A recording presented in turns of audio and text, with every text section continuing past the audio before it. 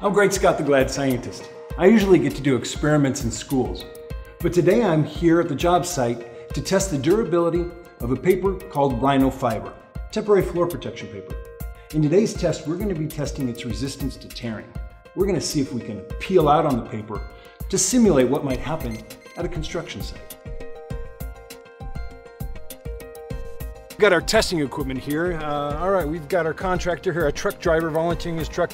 All right, tell me about the weight of this truck that we're using. 7,500 pounds, 3/4 ton. 3/4 ton, okay. And the tires we're going to be trying to peel out. So what size tire you got here? 33-inch all-terrain tires. All right, and you're a contractor and you're a trained professional. You know what to do here, right? Absolutely. All right, let's rip it up.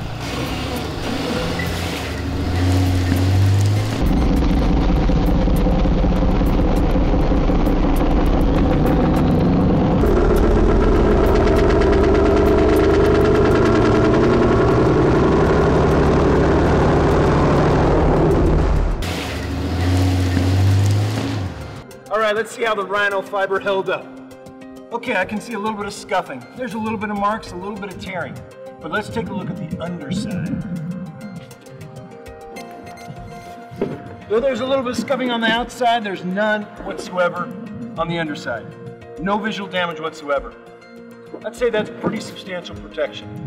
Can your floor protection paper do that?